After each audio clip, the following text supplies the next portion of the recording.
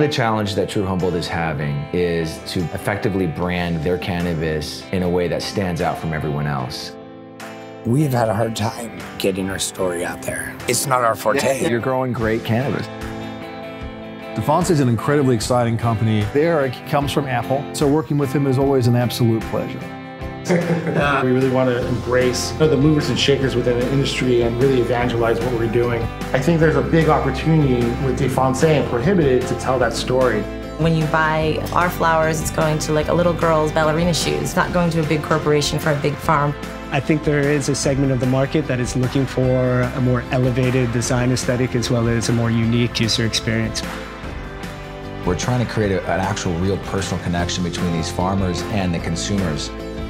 I feel very strongly about shedding light on an industry that can help so many people. I'd like to help our partners become more successful and help the company grow overall.